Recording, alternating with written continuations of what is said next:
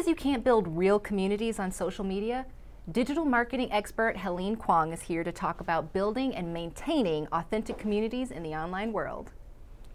So, online communities are totally real, right? They're real, yeah. But so many businesses go about it the wrong way. You know, they're doing the automation tools. They're like, oh, you know, that's easy. I can just schedule all this stuff out and, you know, basically like forget about it. But, you know, the 3 C's of being, you know, content, consistency, community. Community is the most important, even though it's the third one. Because without it, for a brick and mortar business, you know, you're in person. If you don't have a community around your business, like, it can be transactional. It can be like, okay, I gotta sell here, I gotta sell there. But after a while, people are gonna be like, well, what makes you guys different from the big chain down the street? Right. You know, so it's the same thing with online communities. It's like, if you're not connecting with the people, and I feel like a lot of businesses, they think of it as being more, they think of social media like it's just a online extension. Announcements. Yeah, announcements. Yeah. Online extension of TV, radio, all the traditional marketing out there. But it's like, it's definitely not that. You can have a two-way conversation with your customers and clients. And they want that. Yeah, they want that, because like, even for me as a consumer, like when I reach out to especially a local business and they don't respond, I'm like, oh, I feel sad. I'm like, okay, well, they're all about talking about the, you know, they're about community and all that stuff, and then they don't follow through with it, to where it's like, oh, okay. Well, I get so excited when my favorite brands share my, like, will retweet something, like if I take a picture of my food and I, you know, and they retweet it, I'm like, oh my God, they did. Or even if they respond to you, especially when they do that, you're like, oh, I exist. Right? I've had some really fun conversations with, like, there's this bee vomit honey company. Oh, okay. I'm like, what's going on? Yeah. And I remember having this funny conversation with somebody where we shared an article about how honey is bee vomit.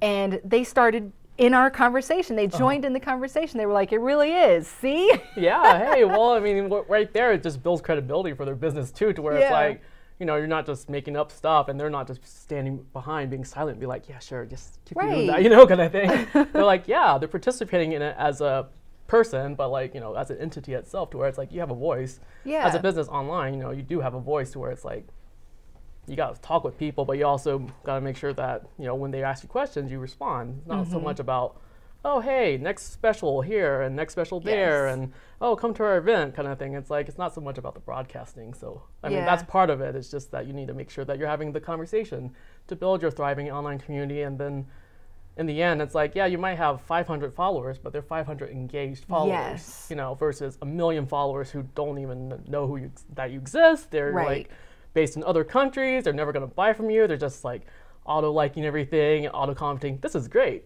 You know, it's like, it's not authentic. So it's all about authenticity. Yeah, I can appreciate that. I feel like the online world it's very different than any other type of advertising, and I feel like you can't really look at it as advertising if you want to be successful with it. You have to really view it as something different, as more of a relationship, you know, customer relationship management or customer relationship building platform, versus looking at it like an advertising platform. Yeah, it's all about the storytelling. I mean, it's just about just being real. It's like people are trying to put up that front of being like, I'm like this, or, you know, the businesses are being like, I'm like this, but if they're not telling a compelling story, people don't, you know, after a while, they're just like, okay, I'm gonna go on to the next coffee shop or the next whatever, you know? Yeah. So what's your favorite tip for businesses, small or large, that want to start really cultivating a community for their business on social media?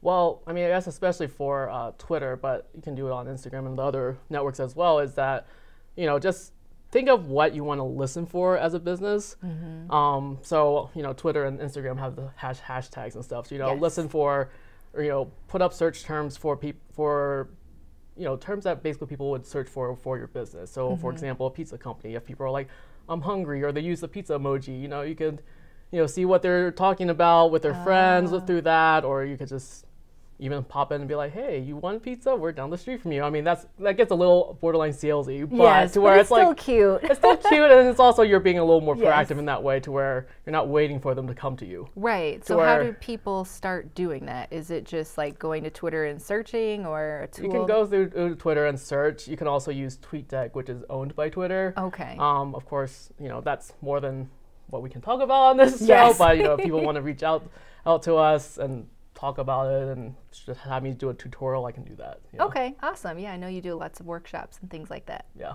Well, thank you so much, Helene, for those amazing tips and helping people to understand the importance of building communities on social. Of course. Thank you. Thank you.